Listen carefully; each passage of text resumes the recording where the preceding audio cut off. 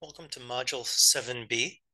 In Module 7a, we started discussing model complexity, which is the penalty for learning. And we learn, meaning that we have a parametric class, again discussed in Module 7a, and we don't know the parameter. And we have a penalty for not knowing the parameter. That penalty is an excess coding length. So what we'd like to do in this module is design a model class C that minimizes the excess coding length. And specifically, C is basically going to be a quantizer, and the cardinality of C will depend on n. It'll grow with n. But you may ask, excess coding length with respect to what? So let's think about the correct coding length. The correct coding length is the hypothetical scenario where we know theta, and let's analyze the coding length. We're going to look at the simplest case, single parameter, binary IID samples xn. The sequence x will be comprised of n samples or n bits. Its true probability, denoted by p of x, will be theta, the probability of a 1 to the power of n1 of x, the number of ones in the data, multiplied by 1 minus theta, the probability of a 0 to the power of n0 of x, the number of zeros in the data. And just like in this expression, on the left-hand side, p of x, there's a dependence on x. On the right-hand side, I modified the notations n0 and n1. I added the dependence on x. I made it explicit in order to highlight that the right-hand side is also specific, dependent on the data x. And if that's the probability, then the length of x is minus log base 2 of p of x. So now let's ask ourselves, that was the ideal, well, that was the correct coding length. We knew theta, but now we'll ask, what's ideal? Ideal meaning, what's the lowest coding length? So instead of the correct theta, let's use theta I, the ideal theta I. We now have the length of x using theta I. It's equal to the log base 2 of probability of x with theta I. And this expression is very similar to the probability for x as before, but instead of theta and 1 minus theta to the powers of n1 and n0 respectively, we're now using theta I to the power of n1, 1 minus theta I to the power of n0. We can simplify this expression by taking the n0 and n1 outside the logarithms, giving us minus n1 of x log of theta I minus n0 of x log of 1 minus theta I. Now recall, we said ideal coding length, ideal theta I, meaning that the expression for the coding length, if we take its derivative, it must be 0. What is the derivative? Minus n1 of x times the derivative of log of theta I. If it was natural logarithm, this would be easy, 1 over theta I, but it's not natural, it's log base 2. So we need a correction term. So we do have 1 over theta I, but with a correction term. The derivative of the second expression, minus n0 of x times the derivative of 1 minus theta I. The derivative of the log of 1 minus theta I is 1 minus theta I times the derivative of 1 minus theta I itself, which is minus 1. The minus 1 multiplied by negative n0 of x gives us the plus sign. And of course, we have the correction terms before. It turns out that the optimal theta I is equal to n1 divided by n. And recall that earlier we said that the true parameter theta is the probability of 1, and n1 divided by n is the number or the probability of ones in our data, which we called the empirical probability, and we denoted it by theta EMP.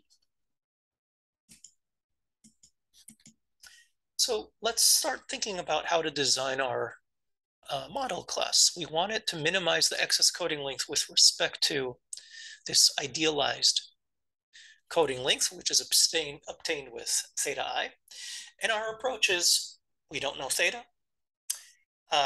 We look at the data. We calculate N0 and N1. That allows us to calculate the empirical probability. And the empirical probability is quantized. And finally, we use the representation level of the quantizer to encode the data X. What is this quantizer? Let's have a simplifying assumption that we have Q quantization bins.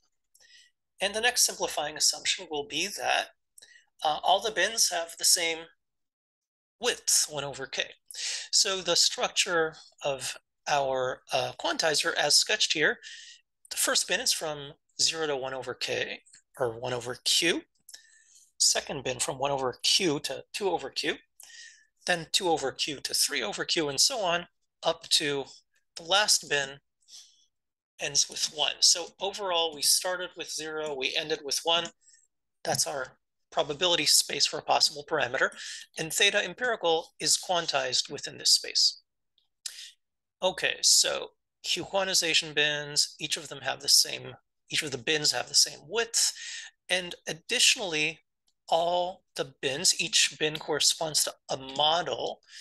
And we said that in part 1 of a 2-part code, we describe the bin, we describe the model, and we'll say that each of these models have the same coding length, log base 2 of Q. What is Q?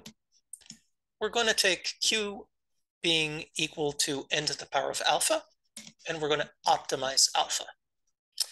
Why n to the power of alpha? Why not some other form for the dependence of Q on n? We'll see that it comes out of the math. So now, what's the overall probability for our data X? It's PC of X using this correct or best model divided by Q, where this correct model was really quantized. Instead of theta empirical, we have theta empirical plus a quantization error. Recall the bin is of width 1 over Q. Q is n to the alpha, so 1 over Q is n to the minus alpha. We could have a quantization error if the representation level is in the middle, up to half n to the minus alpha, but forget about the half. Let's just say that we have quantization errors up to n to the minus alpha. So the length is in the first part of the 2-part code, part 1, log base 2 of n to the alpha. And in the second part, we have n1 of x minus n1 of x times the log of the theta I plus a correction term.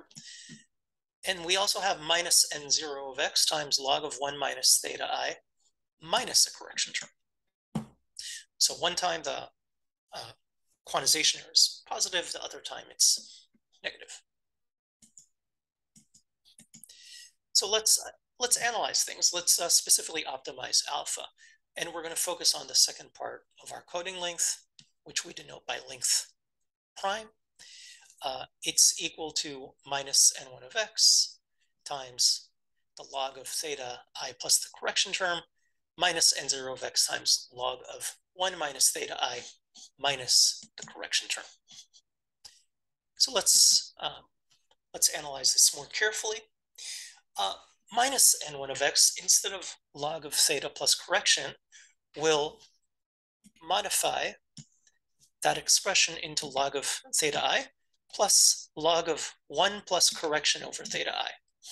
Similarly, changing colors, minus n0 log of 1 minus theta minus correction. That log will become the log of 1 minus theta I, the ideal logarithm, plus log of 1 minus the correction term over 1 minus theta I. Now, let's think for a moment what's happening here. Minus n1 log theta minus n0 log 1 minus theta is equal to the ideal coding length. We're focusing on the second part of the code. In addition to the ideal coding length, we're paying in the first part of the code log base 2 of q, but we'll revisit that. For now, we're more interested in this other excess coding length, minus n1 log of 1 plus correction over theta I, minus n0, 1 minus correction over 1 minus theta I. So to analyze this, this expression, let's perform a Taylor expansion of the logarithms. The logarithm base 2 of 1 plus x, its Taylor expansion is constant number 1 times x plus constant number 2 times x squared and so on. The constants don't really matter right now. And let's begin with a first order expansion. Let's ignore C2. So we had n1 of x log of 1 plus n to the minus alpha over theta I. So this n to the minus alpha over theta I is what we multiply by.